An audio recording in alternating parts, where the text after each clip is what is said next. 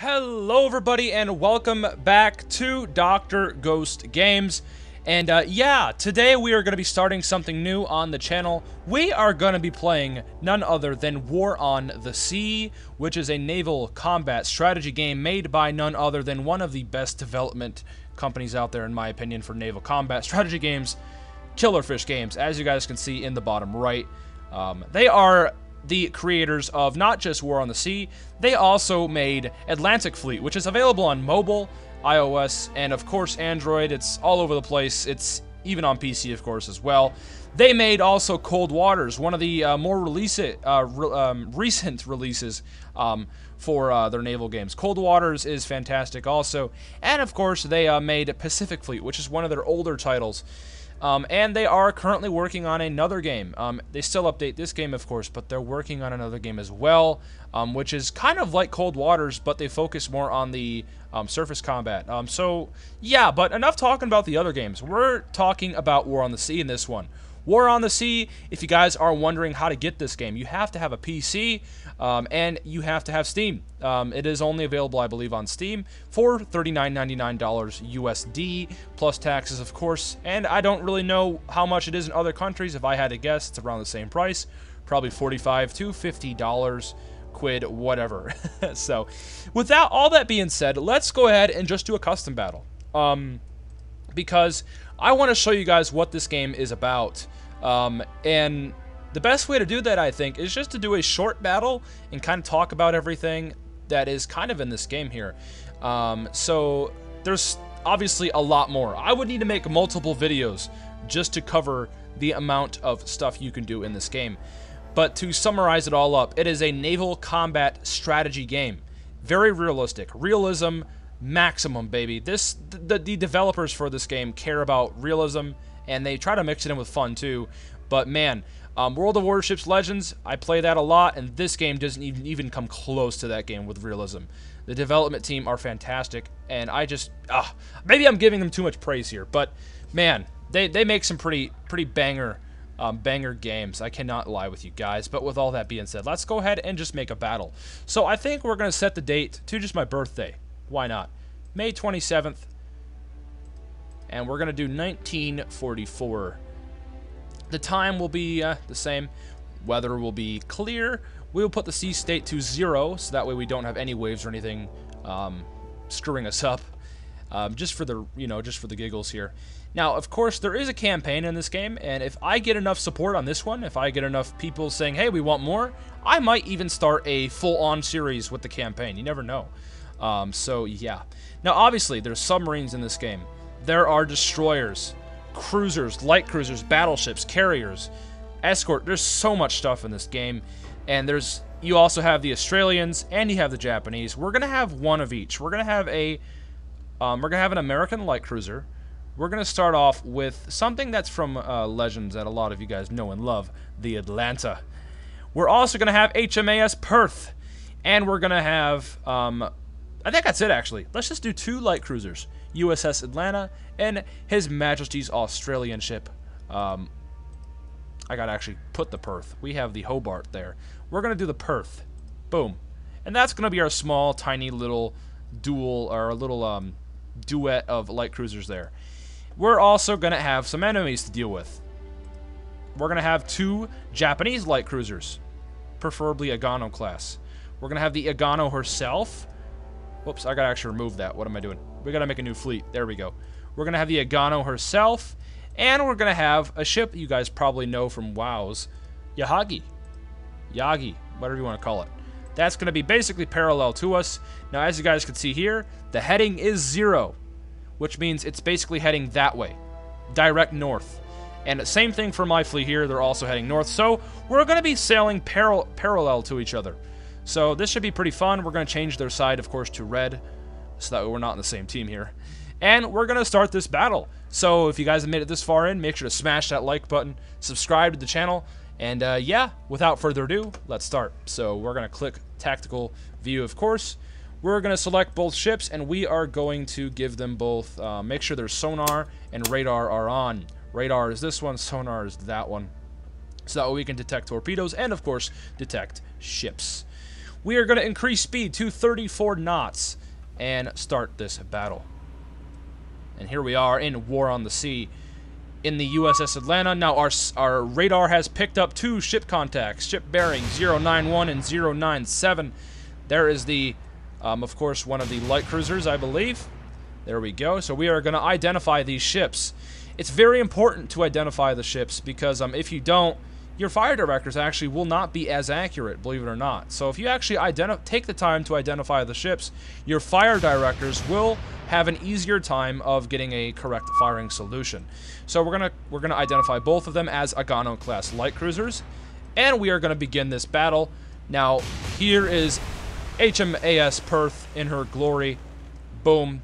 I'm sure someone in this in the comments will love this one. I know there's some Australian people who watch my videos, and there you guys go. I thought, why not? And of course we got the Atlanta. Now Atlanta has already taken some hits. If I click on my damage control parties here and just show you guys, I could show you guys the damage. Now we have one of our damage control crews currently repairing the this area right here that's affected. Now we are going to alter course. We're going to turn to starboard and maybe go in a little bit more. Now what we're going to do is send some torpedoes. Atlanta has 4 of them, and the range on these torpedoes, I actually don't know. I don't know what the range is, but we're going to have we're going to send 4 torpedoes in a 4-degree spread and send them. Same thing for HMS Perth. We're going to put 4 torpedoes, 4-degree spread, send them. There we go. Now once I send these torpedoes, I would love to turn in, because I wouldn't doubt it if the Japanese also sent some torpedoes. Now look on the horizon.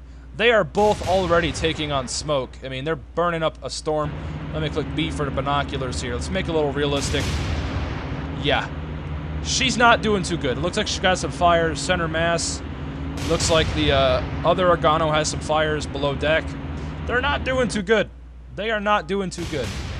Let me tell you. So we are going to put our HUD back on and turn in. I actually don't think that these torpedoes have the range. Unless they do, and I'm not. Maybe I need to turn more? Yeah, I think we do. Let's turn a bit more. We might not be at the proper angle to get these torpedoes off. They should send automatically once we have the right bearing here. And there they go. There's 1 torpedo, 2 torpedoes, 3, and 4. Turn back in. I wonder if the Perth got hers off. I don't think she did. We, I think, need to do the same exact thing for the Perth here. I think we need to also turn so that way she can get her torpedoes to bear. So, we're going to turn here, and Perth is sending them. There's 1, and there is just 1. Oh no, she already sent them. Boom, all 4, gone. Fantastic, already. So we are going to... I think what we're going to do is we are going to push in. We turned away, obviously, to get our torpedoes off, so we are going to turn back in here to help and assist our Atlanta. Now, while we're doing that, we're going to go check on the enemy ships here. Yeah, it looks like the Agano here is turning hard to starboard, and she might have a little bit of a list. Now, this one right here, holy crap, she is battered. Fires all along her deck here. And probably below it, if I had to guess, she's probably taking on flooding. She is getting battered up a storm. Holy crap. Whew, that's, yeah, poor Agano. Let's go back to our Perth here and see how she's doing. And, yeah, she's doing pretty good. Now, obviously, the Perth has 6-inch guns. They are 150mm British naval rifles. Very good indeed. And, yeah, oh, shit, I gotta make sure I don't get hit by my own torpedoes. Yep, I gotta make sure we, yep, we don't get hit. So, we're gonna alter course. Oh yeah, we actually almost got hit. That's pretty... Unless those are ours. I'm confused. Huh. Oh, there's some enemy torpedoes off our nose here, bearing 60. Oh, we should be fine. Those are very far off here. We should be a-okay. We actually need to be careful. Once again, I think we need to slow down so we can let those torpedoes pass, because we are going to take them if we're not careful. I have done that before. I have actually taken my own torpedoes before that I've sent. So it can happen.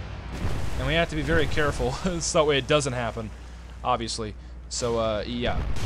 Now we're going to turn a bit more broadside so we can get our guns off and whatnot. We're going to increase speed to 20 knots. It looks like Atlanta has been fully repaired. She still has some fires, but she'll be fine. She'll be just fine. I just want to make sure my Atlanta doesn't take those torpedoes that were sent by the Perth. That would not be fun. I think what we could do here is just turn a little bit more hard to starboard, or hard to port. Now what I would like to do, I would like my Atlanta to start targeting that Agano. There we go. Now keep in mind, I'm obviously not the best player at this game. I've only been playing this game off and on for about 3-4 months, but I have a general idea of how to play the game. I know how to do pretty much everything. So I'm not the worst. I know what I'm doing, but I'm not exactly the best at executing on what I need to do. So keep that in mind. I'm by no means a professional at all, like I am over at WoW's. So keep that in mind. Now, I think our Perth is still just battering that Agano there. She's not doing too good. She's got fires. Basically, 60% of her ship is on fire. She's not having a fun time at all. And, yeah, we're doing pretty decent. But our poor Atlanta here is just getting battered. But she's actually doing all right. I think she'll live, thankfully.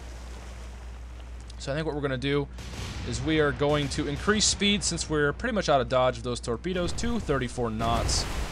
And we are going to put our bows directly towards the enemy, and we're going to charge at them. Same thing for our Perth here. We're going to have her go 33 knots, and we are going to charge towards the enemy and see what happens. So, yeah, if you guys have made it this far into the video, I appreciate you. I really do. Now, what we're going to do, just for shits and giggles, we're going to click F9 to have some time compression to kind of speed things up a little bit for the video purposes, of course. So that way we're not here for 20-30 minutes. I've had naval battles last for that long, believe it or not. So, pretty crazy sometimes. Like I said, it's a full-on realistic game. It really is. So, yeah, I'd like to get a thumbnail. So here's what I'm going to do. I'm going to come over to the Atlanta and kind of go like this. Boom. And I'm going to, of course, put that away. And there we go. Screenshot. For the thumbnail, of course. Yeah, buddy. Alrighty. So it looks like the Agano here that's getting absolutely peppered has popped a smoke screen, but she's basically dead in the water. She is, oh my, yeah, just look at the amount of damage that poor Agano's taking. Her two front guns are completely, it looks like they're gone. She's not able to traverse them. The only gun that might be active is her rear turret, but even that, I don't even know. This Agano is just getting absolutely peppered. Absolutely peppered. Which is good. It's just, that's good. So we're going to keep on pushing here. We're going to carry on 30 knot speed. And we are going to make sure that our Perth is also doing the same. Just making sure that we are sailing, of course. And of course, as you guys can see there, there's a British flag on there. Pretty nice indeed. Perth, I want you to turn a bit more broadside to get your guns to bear. Same thing for Atlanta. I think we can do that now. We need to get this little light cruiser off the board right now. She needs to die. She needs to die. So we're going to turn hard to starboard here. Now it looks like the Perth sent some more torpedoes, but I think we'll be fine. So, yeah. It looks like our port side torpedoes, or sorry, our starboard side torpedoes are completely knocked out. Wow. Yep. And down goes the Agano. That little alarm sound you guys just heard, that is an indicator that we just sunk the ship, and indeed we did. And there she goes. And yeah, honestly, that's a better thumbnail right there. What do you guys think? I think that's pretty good. Let's do some time compression, so that we can get her when she's like a little below water. There we go. That's perfect. Yes. All right. Turn the camera just like that, and we're gonna take a screenshot. So there we go.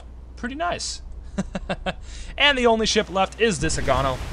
And we are gonna absolutely just batter her. I'm not even going to go to my ships. I just want to watch this. Oh, beautiful hits. Oof. That Agano is not having a good time. Let me tell you. Holy crap. Yep. Atlanta right there.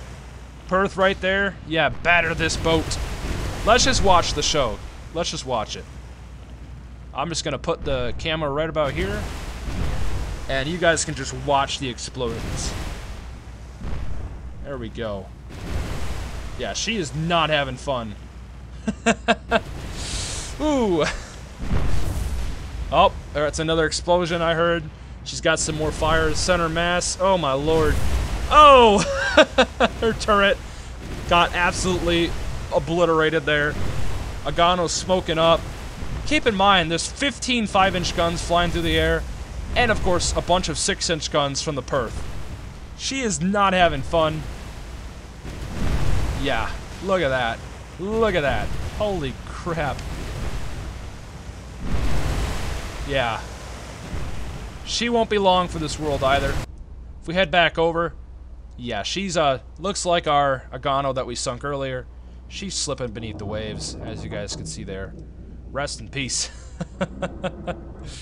Ooh, alrighty. So we're gonna come back up to the surface. Whoopsies. There we go. Yeah, it's a glorious sight, isn't it? It is a glorious sight. USS Atlanta, HMAS Perth, just doing God's work, I guess. Holy crap. Yeah, Agano's listing pretty heavily to starboard. She's just getting hit after hit after hit on her. Turret's still taking hits. Major explosions on her starboard side. Oh, man. Oh, more. Poor Agano, guys. Holy shit. Wow. They honestly didn't even have a chance. Didn't even have a chance. Jesus. Wow. Just getting absolutely hammered. I'm gonna do some time compression. Save some time. And you guys can just see there. Look at the amount of hits coming in. Just go to an overview camera. Look at that. Look at all those hits. Yeah. That's pretty significant. If I was to paint this black and white, you guys probably wouldn't even notice that this was a game. Like, you guys would just think this is a picture off Google. But nope. This is just War on the Sea. And this is just one of the many naval battles that you can have in this game. Like, if you play the campaign, it is just constant naval battles, and you're taking islands, and it's just crazy. It really is. So, and down goes the Agano. Yeah. She's still taking explosions even after she's sinking. She's critically turning over. She's probably going to capsize. We'll have to see. But holy crap, just look at that. Yep, she's capsizing. Holy crap. And down goes the other Agano. Very good. Holy crap. Yeah. That's it, and we didn't even lose a single ship, ladies and gentlemen. Are the Americans and the British just better? I don't know. You guys will have to decide in the comments below, because that, ladies and gentlemen, is the end of this video. And yeah, we managed to take out both of those light cruisers. Very nice. And like I said, that's just one of many battles that you can have in this game. You can do so much. I could put a bunch of battleships in here versus battleships, subs versus subs, whatever. The possibilities are endless with this game. And I do hope you all did enjoy it. If you guys did, hit that like button. Leave a comment below. Tell me what you guys thought of it. And subscribe to the channel if you have not done so already. And ladies and gentlemen, that is going to conclude this one. Have a great rest of your weekends, and I will see you on the next one. Peace out. Stay healthy. As always.